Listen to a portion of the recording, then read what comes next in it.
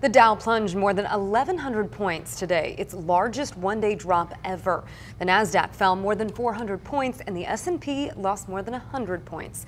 We're on pace for the worst week since the 2008 recession. Our 10 News anchor Derek Stahl spoke with a local financial advisor about the impact, which is happening to a lot of people. Yeah, it sure is. What a difference a few days make. Last week, the S&P 500 was at an all-time high, but in just 6 days, it's dropped more than 10%. A 10% drop is called a correction, and this correction is the fastest in history.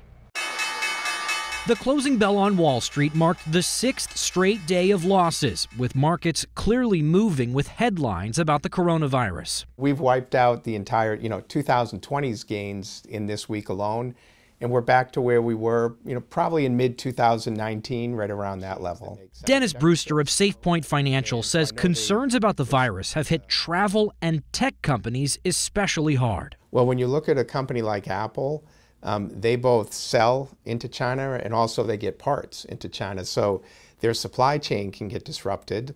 So then they can't manufacture as much as they were hoping and their sales are down. So they can get it from both angles. But he says market corrections of 10% or more are not uncommon. There was one in 2018, and we've had market corrections linked to viruses before, including SARS and Zika. Those declines were about 13%.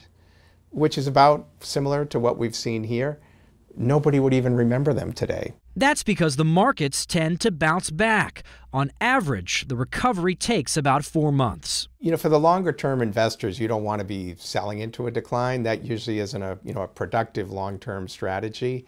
So for most people, let it run its course. And because we will come out the other side. This virus will be contained.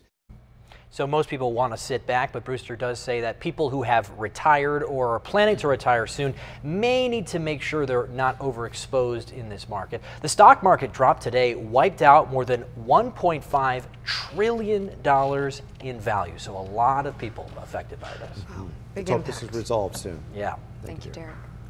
Well, the World Health Organization